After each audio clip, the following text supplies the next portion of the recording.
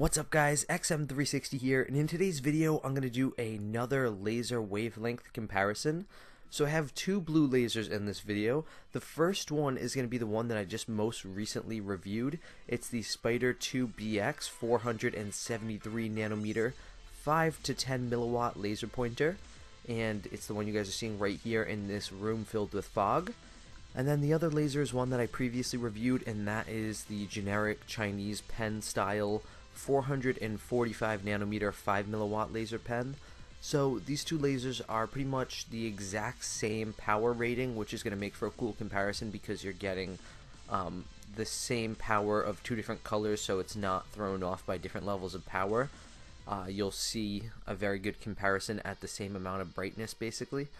And here's the comparison right here, and obviously what you're going to notice is that the 473 has a lot more visibility because it is a lot closer on the spectrum to 555 nanometers, which is the peak visibility color to the human eye.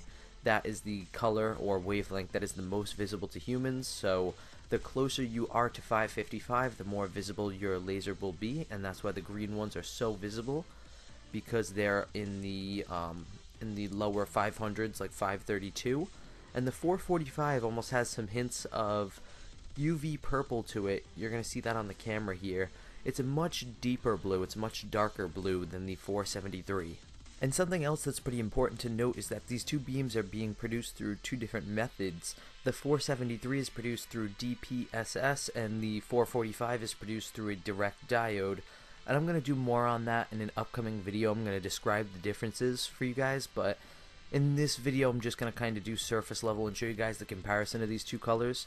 So the DPSS, the 473, has a more circular fine dot, and the direct diode 445 has more of a rectangular beam, as you can probably see through this. So that pretty much wraps up this little wavelength comparison.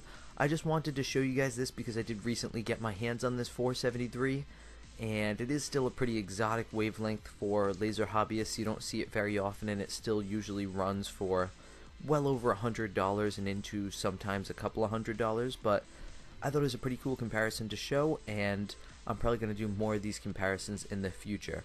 So if you guys found this video interesting in any way at all, hit that like button down below, and if you're new to my channel, hit that subscribe button for more amazing laser videos just like this.